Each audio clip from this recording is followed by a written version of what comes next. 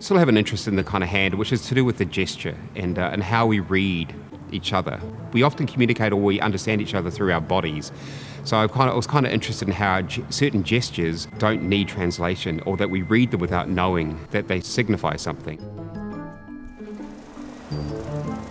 Almost 3 years atop the Christchurch Art Gallery, Quasi is about to appear atop the Wellington City Art Gallery. So his journey progresses from Christchurch to Wellington.